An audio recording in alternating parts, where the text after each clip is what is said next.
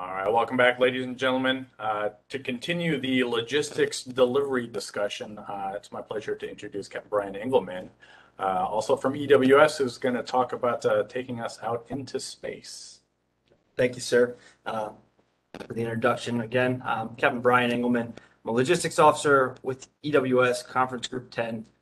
The topic I want to talk about, we gave a fun name to ballistic logistics, but the, I guess, more common sense name was suborbital cargo transportation. So what is a solution to the sustainment of distributed forces in a contested environment? I think Trevor did a great job of defining the problem. So I don't need to get into that as much as I plan to, because it seems that it's a well-established problem that we have. First, start off with in April of 1964, the Marine Corps Gazette published a very short article about something called ICARUS, which stood for Intercontinental Aerospace Craft Range Unlimited System. I really think they were just going for that acronym. Obviously. But this was supposed to be the expeditionary force of the future. You had Marines and equipment loaded onto rockets, and they could be shot off from aircraft carriers or anywhere within the United States and land anywhere in the world, disembark with their jetpacks and their equipment, and they could take their fight to the enemy. That seems kind of like a crazy idea for that time and for today. But I would argue that as technology continues to progress, we are getting closer and closer, if not containing or obtaining the technology today to achieve such a capability. Graphically depicts the problem that we're looking at here. I've made this fun animation, so please bear with me. Theater distribution. You're going from CONUS on the left to the continent, wherever theater of operations is, or the islands, whatever you've got. A need is identified. It's going to be sourced from a warehouse or supplier. It's loaded onto a truck, and it's brought to a seaport. And then it's put onto a ship, and it goes across the ocean to another seaport. Or it's brought to an airport, and it's put onto a plane, and it's flown across. And again, it's offloaded, disembarked, and then either put onto further commercial transportation or transferred over to military equipment transportation. And it's going to be completing that last tactical mile and delivery to the warfighter. The problem, as Trevor kindly identified for me, was what happens when it's a contested environment? What happens when the enemy has the capability to strike our logistics nodes that are, I guess, vulnerable, something that we don't have as large of a footprint, large of a defense, or if they choose, they can hit us all the way from when we enter the theater up until it's delivered to the warfighter. And then are we exposing the warfighter and making them more vulnerable because of our sustainment methods? So again, summarizing the problem is the sustainment of those EABs and the stand-in forces and all the various concepts that have now developed as a result of Force Design 2030. With that, there's an understanding that there's going to need to be a greater reliance on local procurement methods. Anything that we can buy off the local economy, we should be buying off the local economy. However, that doesn't cover everything that we're going to need, and you can be in certain areas where it's just there's nothing available to purchase. Another issue that you're going to run into is you're not going to be able to stockpile your supplies, your arms and ammunitions. We can do caches, kind of experimenting with that, but any stockpile is going to have a footprint, it's going to have a signature, and it's going to become a high-value target. So those will not be permitted within a contested area.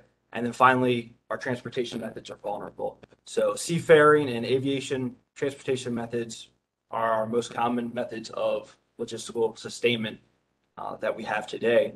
And based off of what we've seen, these things will not be capable of surviving within this distributed contested environment.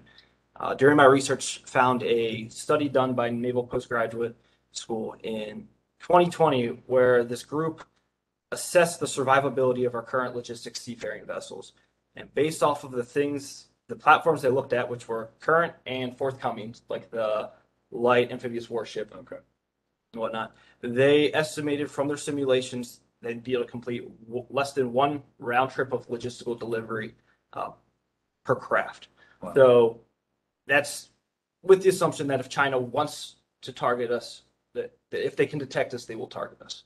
That's a bold assumption, but we don't want to be at the mercy of our adversary to decide whether or not they want to waste a missile on our ships.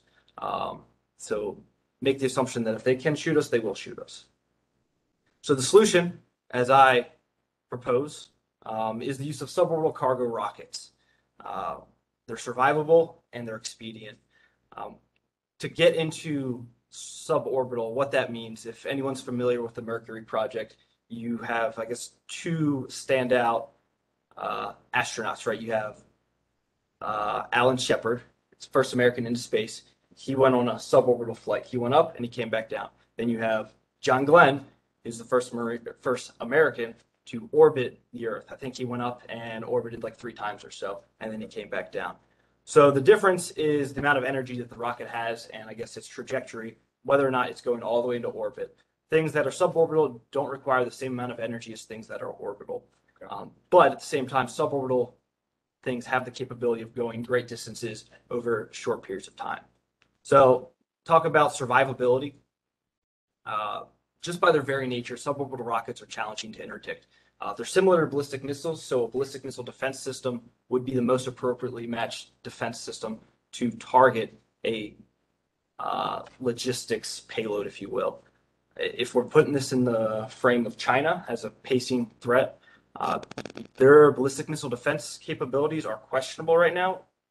On the unclassed side, I couldn't find anything that definitively said they have ballistic missile defense systems, but it's well known that they have anti-satellite weapons, and that is not a very different set of technology that's required for anti-satellite. So it's not hard to come to the conclusion that they probably have ballistic missile defense. But with that, you would assess that it's probably strategic in nature, and it's something that if they knew what it was they were shooting at, would they really shoot at a logistics payload? And hopefully they wouldn't be able to detect the logistics payload, but that's not here or there right now. Next best thing to target this method would be advanced air defense systems. So talking about your S-400 family, things that China is known to be procuring right now. Okay. The issue with that is what it's designed to target. So advanced air defense systems are designed to target low observable aircraft and precision guided munitions. And these are going from horizon to horizon, parallel to the Earth, whereas the suborbital trajectories are going to be coming from high to low. They're going to be coming at a much steeper angle, something that advanced air defense systems aren't designed to target. Okay. So really, you're looking at the terminal phases of flight of a suborbital payload is when it would be vulnerable to something like this. But then you run into the issue of it's a couple $1 million per missile for these air defense systems. So again, is it worth it for them to employ this against a logistics payload? And we have yet to see whether or not they'd make that decision. Next thing is expediency. I talked about, just to quickly summarize this, to reach halfway around the world, which is about 12,000 miles, a suborbital rocket that's capable of getting to the other side of the Earth, it's going to approach speeds of close to 15,000 miles an hour, and it's going to have a flight duration of about 42 minutes. Wow.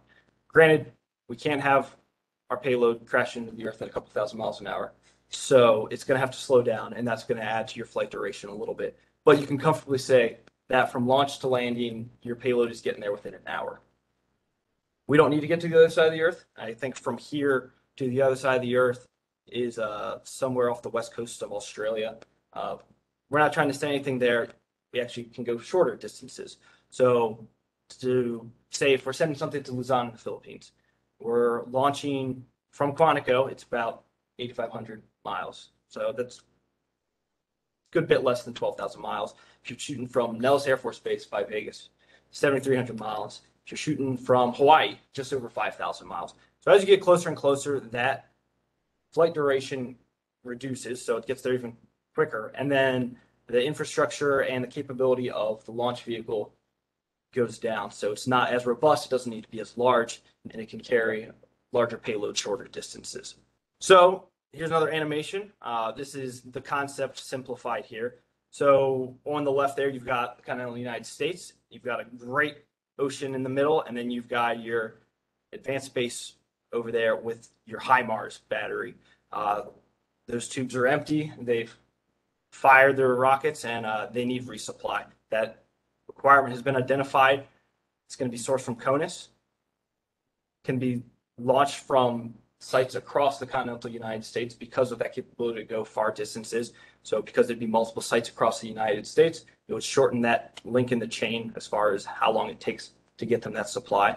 The rocket goes up, utilizing reusable rockets. Possibly the first stage can return and be reused. That's going to drive down launch vehicle costs. So you're not building a new rocket every single time you're setting up a payload. And then the payload's going to continue on a suborbital trajectory. And then as it re-enters the atmosphere, maybe we'll have some control surfaces that are going to direct it to its drop zone. And then as it gets into terminal descent, it's going to have parachutes that can guide it with fairly accurate precision to the DZ where standing forces are awaiting the cargo and can be retrieved, loaded up into their HIMARS, and they can continue their mission there. Nice. So the first thing that comes to mind when talking about this is economic feasibility. Like rockets are expensive. Yeah.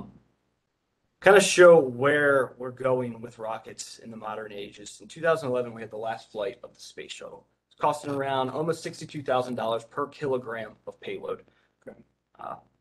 That's quite expensive and cost prohibitive. In 2018, SpaceX launched their Falcon Heavy, which is to date the most cost-effective way to put something into low Earth orbit. It costs around $1,400 per kilogram of payload. So you see that drastic decrease in cost of flight, cost of putting cargo into low Earth orbit. And again, we specified that we're not trying to put stuff into orbit. We're just trying to lob it to get it somewhere on the other side of the Earth. SpaceX, as well as other things like Blue Origin, Virgin Galactic, those are your celebrity spacefaring rocket companies right now that everyone kind of knows about, sees in the news. But what you don't see is that there's over 5,000 companies, private companies, commercial companies within the U.S. that are space focused, whether it's satellites or launch vehicles. That was as of 2021.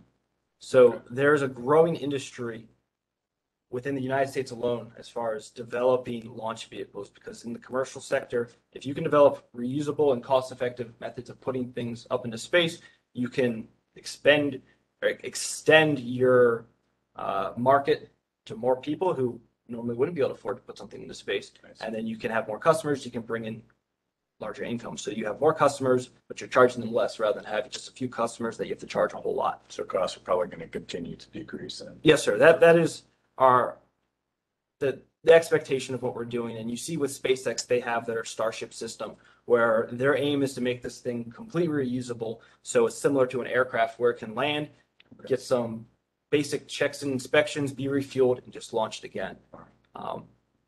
And there's aspiration is to have a flight within the same day with this rocket system. And it's something that our joint force is interested in. The Air Force especially, the Air Force Research Laboratory said that they made rocket cargo one of their vanguard programs for research. They're looking at something that would be employed similar to a C-17, where you could load it up with cargo, looking around 100 short tons of cargo. This thing launched to anywhere on the Earth. It lands. It can be serviced, refueled, and launched back. I would argue that's not the need the Marine Corps needs, or in this sort of environment, this application I'm talking about, we would want something closer to aerial delivery capability. But it is capability of a rocket C-17, if you will. We could benefit from it, but it's not something I think we want to invest in heavily right now. We want to invest more in that expendable capsule carrying a payload and with the reusable first stage. Biggest takeaway with this, though, is it's a leased service is what they're talking about. So we're not going to have rocket mechanic MOSs. You're not going to have rocket squadrons. You're going to take the entire life cycle of the craft and you're going to keep it at the commercial, the vendor, whoever's providing this service. So similar to how we have Omni Air, we have Atlas, you've got Delta, they carry our stuff, they carry our people. Whether you're going to ITX or whether you're going to Darwin, you can commercially contract this vehicle to provide this service, and that reduces the burden on us to maintain probably what is a very exquisite and expensive piece of equipment to maintain the life cycle of. There are limitations that come with it. That must be said. Rockets are not the universal solution, so I'm not saying we need to get rid of our aircraft. We need to get rid of our boats and ships and invest wholly in rocketry. Rockets will never compete with cargo ships when it comes to economy of scale. Right now, I don't think there is anything that exists that can compete with a large cargo ship as far as fuel effectiveness and amount of cargo that can be transported. For this reason, there are probably classes of supply that you shouldn't be putting on a suborbital rocket. What comes to mind for me is your class 1, so your water and your chow, and then your bulk fuels. The reason I say that is these are large in volume and they're heavy. So you're going to eat up a lot of that payload capacity just by putting in a couple 100 gallons of fuel. And at the end of the day, is it really worth it to send a couple 100 gallons of fuel to someone on the other side of the earth if we can maybe continue to innovate in other realms to deliver the supplies via other methods? And I think what Trevor was talking about is an outstanding example of this. This is something, the rockets would be a good inter-theater transportation method for critical supplies that cannot be obtained locally, or we're not willing to risk, I guess, due to their expense or due to the criticality. We just don't want to risk them being targeted by the enemy. This is something that can get in there a lot quicker and get to the forces so they can use it and continue with the fight. Nice.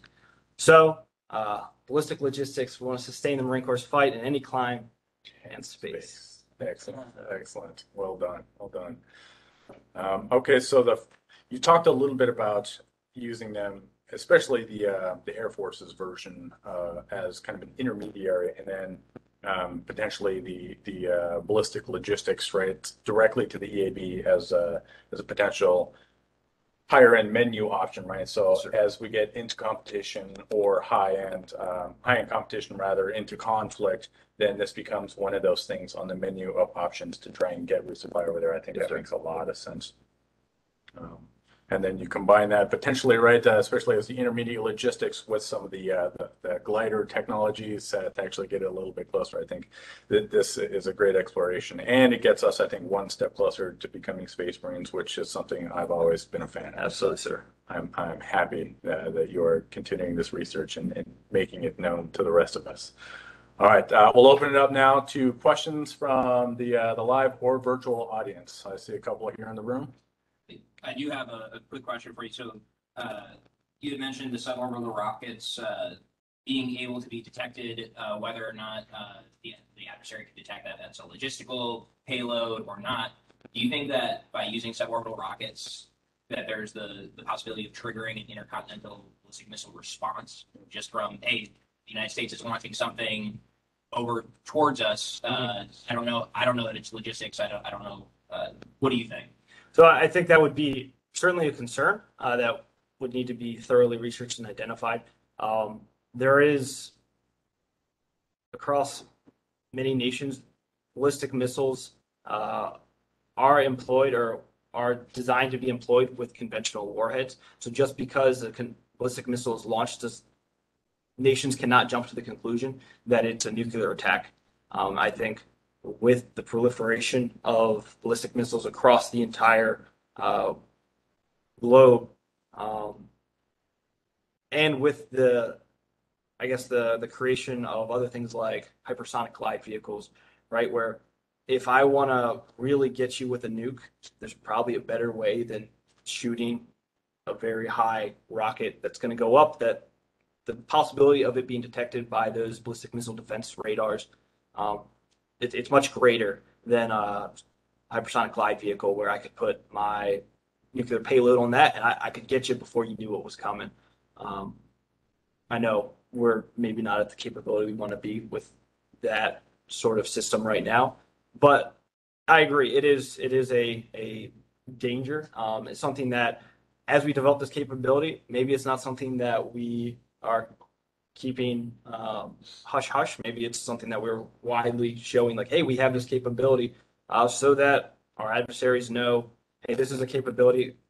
You run into vulnerabilities with, I guess, what you were talking about is how closely can they track these things? Can they pinpoint where our forces are? That's something that we would need to look at.